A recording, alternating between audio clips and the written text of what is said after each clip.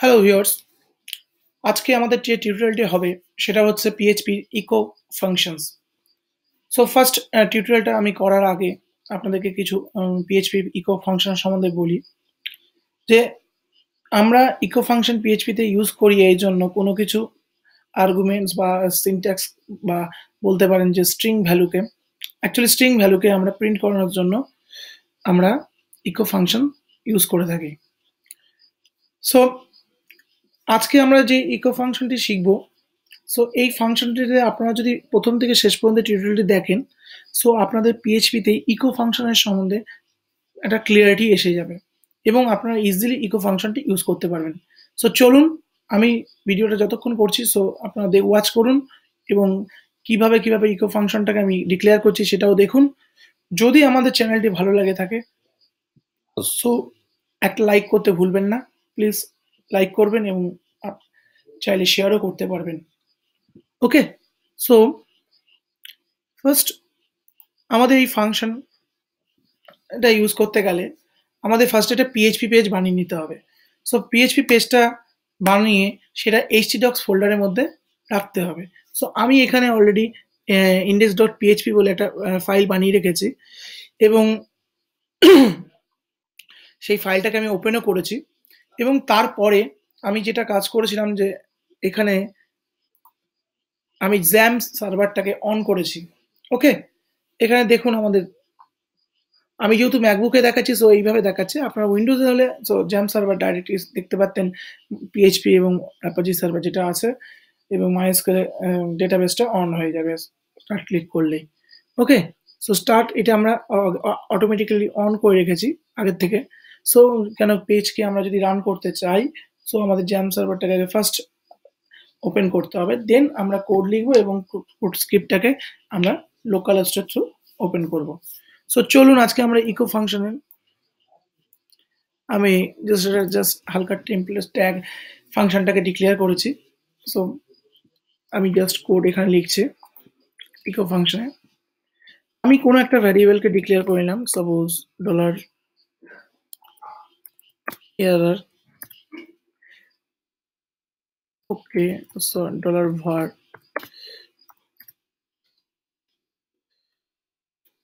this is a echo function। যেহেতু আমি আজকে টিউটোরিয়ালটা ইকো ফাংশনস এর উপর করছি পিএইচপিতে, সো আমি তাই না একটা জাস্ট হালকা করে প্যারাগ্রাফ লিখে নিলাম ছোট করে যে this is a echo function এবং দেন তারপরে আমি এই ভ্যারিয়েবলটাকে জাস্ট আমি প্রিন্ট করতে চাই থ্রু ইকো। ওকে, ইকো ডলার var। এবার সেভ দিই।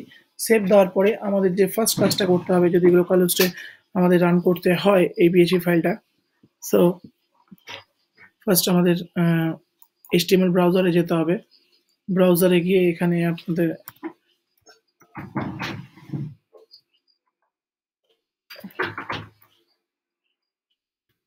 localhost and folder name PHP echo আমাদের যে ফোল্ডার নেমটা ছিল সেই ফোল্ডার নেমটা দিয়েছি এবং সেখানে দেখতে পাচ্ছি আমরা this is a echo function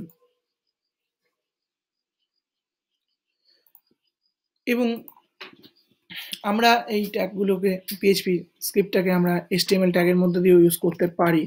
তার একটা এক্সাম্পল আমি দেখিয়ে দিচ্ছি। HTML ট্যাগটাকে ইউজ করলাম এবং HTML ট্যাগের মধ্যে আমরা এমবেড করতে পারি পিএইচপি ট্যাগকে। আমি কন্ট্রোল কমেন্ট সি দিয়ে আমি এখানে আমাদের সেট কপি করলাম এবং কমেন্ট ভি দিয়ে অলরেডি পেস্ট করলাম। সো এখানে আমরা যদি সেন্টার ট্যাগটা ইউজ করি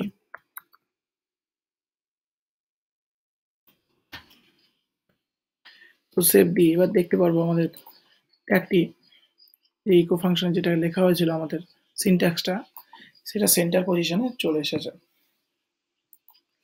এবং আমরা চাইলে এই সেকশনটাকে বোল্ডও করতে পারি। সো তার জন্য আমাদের এখানে বোল্ড ট্যাগ ইউজ করতে হবে।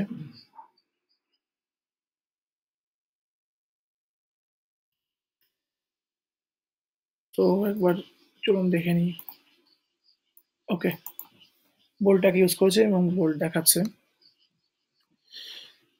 এরপরে আমরা যেটা কাজ করব,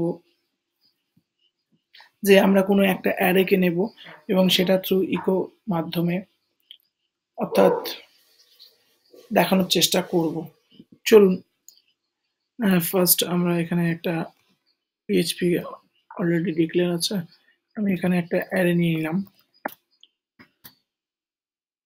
এর নাম দিচ্ছি সাপোজ $AR নেম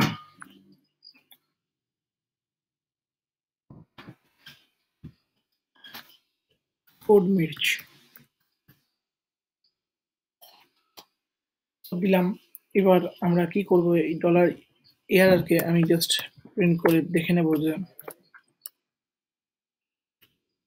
কি দেখাচ্ছে। সো এখানে আমার যেহেতু $AR-ই দেখাবে, এবার ক্লিক করে দেখে নিই। ওকে, দেখুন এখানে এরর দেখাচ্ছে। এই নোটিশটা আসছে, বাট এটা হাইড করে দেওয়া যাবে, তো এটা কোনো ব্যাপার না।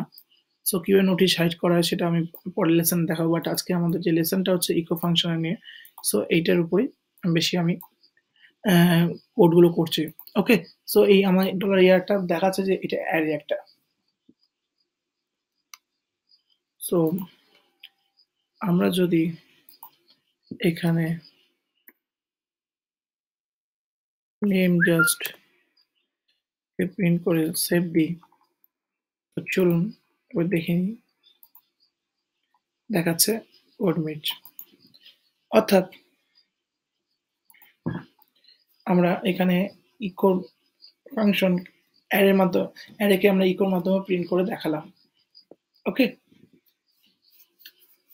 সো এছাড়া আমরা শর্টকাট কোডও ইউজ করতে পারি।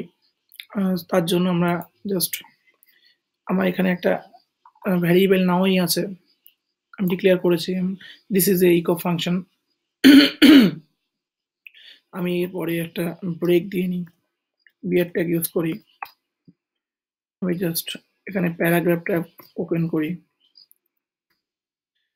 প্যারাগ্রাফটা ওপেন করে এখানে আমি শর্ট কোডটা ইউজ করছি, $var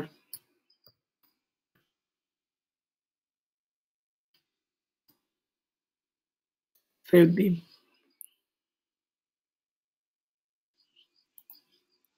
ওকে, এখানে আমাকে দিস ইজ ইকো ফাংশন দেখাচ্ছে। এটা eco short code, echo function PHP short code আমরা ইউজ করলাম। সরি, সো আমরা এইভাবে পিএইচপিতে শর্ট কোডও ইউজ করতে পারি।